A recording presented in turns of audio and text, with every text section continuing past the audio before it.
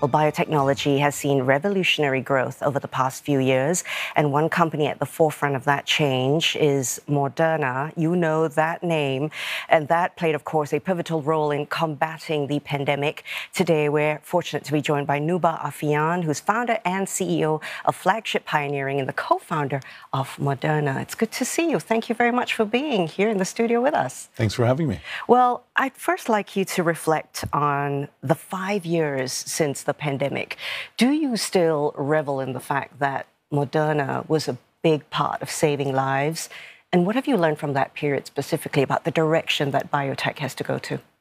Well, I wouldn't say revel in the fact. Certainly, we remember the effort that the team put in to try to accomplish the mission of developing a vaccine from scratch in less than 9 months and make it available to 1 billion people across the planet. And that had a profound impact on people's lives, people's security, as well as the economy in general around the world. And so I think that was an important experience for the biotech industry as to how quickly we can deploy modern technology and knowledge to be able to combat disease. And so I think we learned that by partnering governments, private sector, regulators, we can actually get a lot done. And of course, afterwards now, we wonder how many other places should we be doing this so that we can actually get the benefit to patients. What have you learned about gaining public trust? You know, public trust, especially in the days of social media, is, highly manipulable, unfortunately. And often as scientists, we kind of think that people are going to just rely on the science, but that's not the case. You need to make it approachable. You need to be able to explain to people the risks, the benefits of an intervention. And, during the pandemic, it wasn't very hard because people were embattled and people were losing relatives and friends.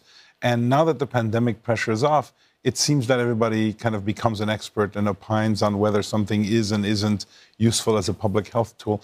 I generally believe that public health experts have the interest of the population in mind. Governments are trying to protect their population, and I think we need to listen to the consensus views that are out there as opposed to individual views that might cast aspersions and doubts around technology. Generally, that hurts other people, usually doesn't hurt themselves, and we need to be very careful. All right, so you as scientists do your own thing, but at the same time, a lot of partnerships from what I get.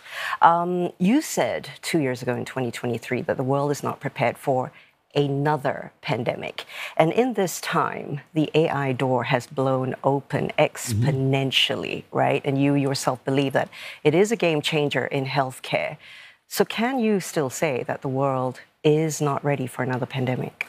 I think the world is not ready from a governance, cooperation, partnership format. And of course, we would hope that if we're hit by a pandemic, people would adopt the same type of open attitude that they had. But we can't be sure about that because having just gone through a pandemic, I think there were many wrong lessons drawn as right lessons drawn. But certainly AI and the various other tools that we're developing are conspiring to give us more knowledge, more access to points of intervention and ways to go after disease, even more than we did before the pandemic. So, for example, one of the things you'd like to know in a viral pandemic is where's the virus headed?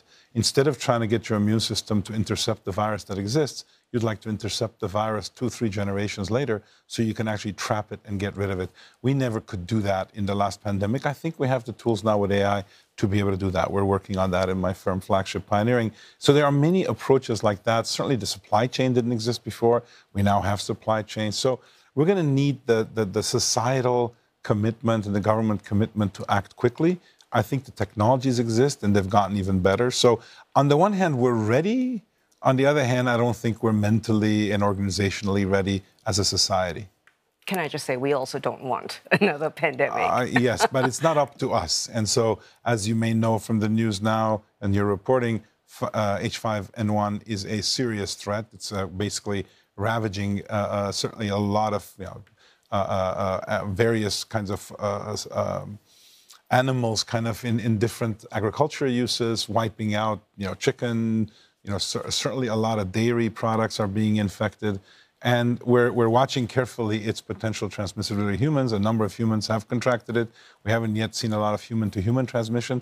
But, it doesn't, like a pandemic doesn't slowly take its time it comes upon in a big way, and we just have to be prepared. And I'm glad to see that governments around the world are taking steps to at least be on high alert for that. Well, that said, do you have something in the pipeline to help combat that particular flu virus if it had to, go very quickly? Well, we both have the technology. Certainly at Moderna, we showed it to the world, and we continue to work to develop new vaccines. And we have it in particular for H5N1. We are, and it's been publicly stated, collaborating with the U.S. government through a BARDA grant to do a very substantial amount of work. We have clinical trials in humans to prepare for that. And if the need arose, we could turn on the supply chains and be ready to manufacture quite substantial quantities of a new vaccine. Our technology lends itself to that type of rapid response. It's computer-based, it's code-based, so that's a really big advantage. Okay, what if the next pandemic is not viral, right? What if it's bioengineered? What if it's AI-driven as a synthetic sort of disease? Could we be vulnerable to such risks? It's hard for me as a scientist to say we cannot be vulnerable because we don't know what we don't know.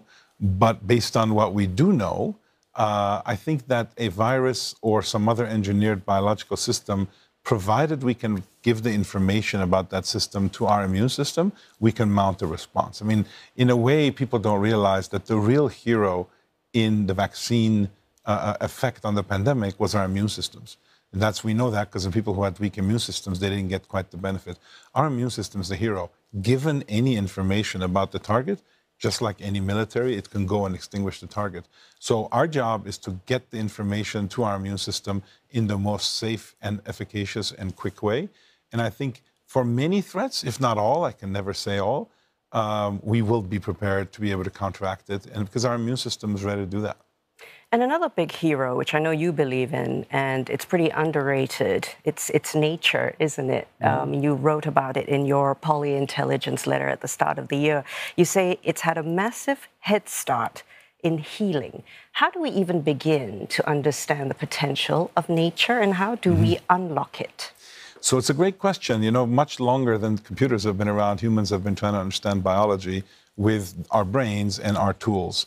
And so now we're beginning to crack open information about what is underlying cancer, what's underlying various diseases.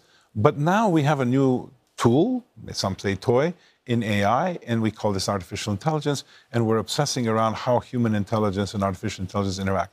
But the reality is we live in nature, and nature has its own intelligence, distinct from human, distinct from machine.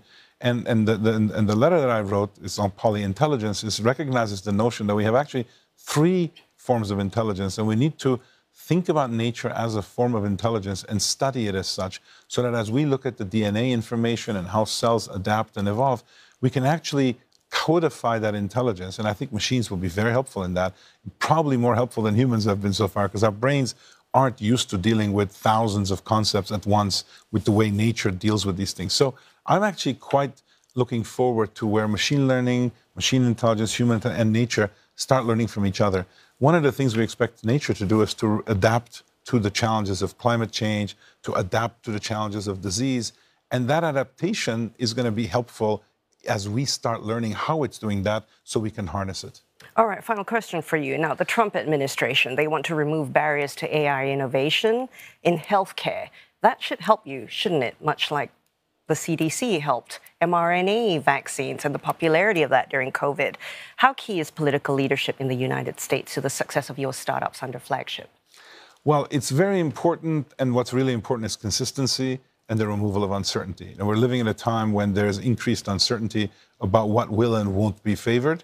And I think certainty is a key ingredient even for startups, not just for mature companies, because you have to, as an innovator, bet on the fact that what you do will be rewarded so that the regulations won't change, the incentives won't change.